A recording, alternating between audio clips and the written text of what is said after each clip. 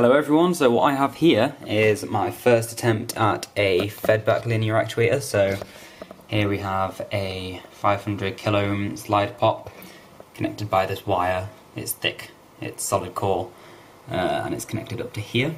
So I've currently got it wired as a normal potentiometer, got the power supply here, and it's connected on my oscilloscope here. So if I just place this somewhere you can see,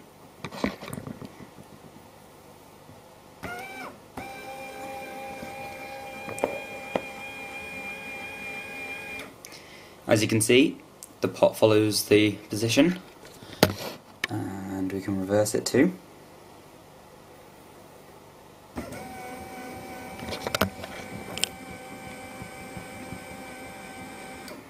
So all that I've done here really is super glue this pot on here and connect it with this solid wire.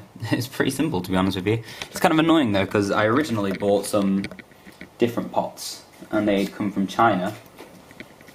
So here were the original ones I bought, you know, standard slide pots, and they even have this nice felt thing that stops dust getting in. But these were advertised at, I think, 52 millimeters of travel or something, and they're not. They're advertised as that, but they are nowhere near that much travel. So this one is advertised at 60 millimeters, and just placing them next to each other, you can see, like, they're not the right size. So this one, unfortunately, didn't cover the full distance, and I'd already bought 12 of these, so that was a little annoying, but otherwise, this is fine. I've got some more of these coming. Hey everyone, so what we've got here is a L293D, and that is a half bridge driving my linear actuator with the pot attached, and I have written a very small program that allows for closed loop control. So this is STM Studio, and up here I can say what position I want it to be in. So if I say 1000 for example, you'll be able to see this starts to move. It will get to a position and stop. And as we can see here, the position and current position are the same.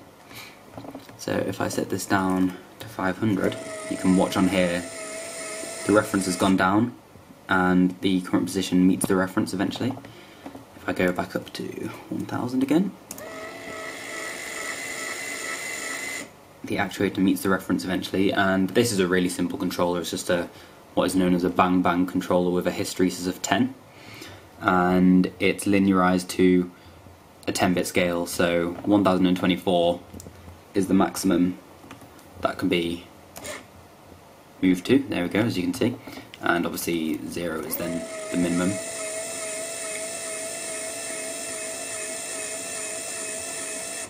Now this kind of controller has plus or minus a few, well, I guess bits of error due to the hysteresis. So if I go for a position of 500,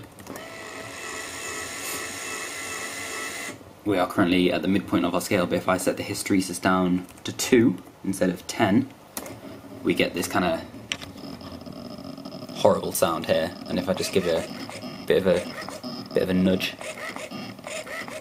we get these oscillations. So if I change it to a new reference, let's say 800, we can see here that it will move to the position, but it'll oscillate around the point. Let's go down to 200, and you can hear it oscillating as well.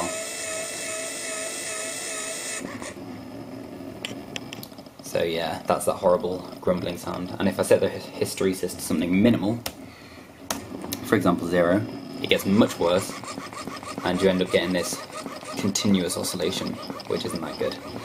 So if I now increase the position to 800, you might even be able to see the oscillation on here. So if I just maximize the scale, there you go, very slightly see. Whereas if I set the hysteresis to say 6, that completely dies out.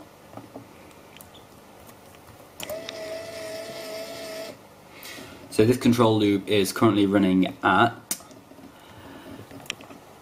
a delay of 2 milliseconds after every positional move, which translates to a closed loop frequency of 500 Hz.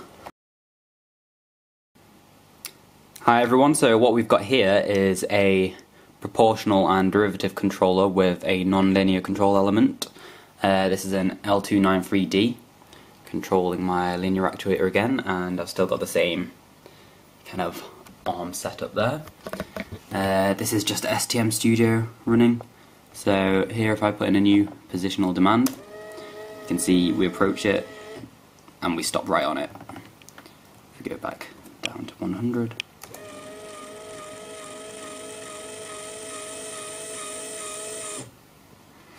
And this control loop is running at 125 Hz. It's software generated PWM as opposed to hardware generated, and yeah, it seems to work fine, so I'm probably going to go for this kind of controller in the final.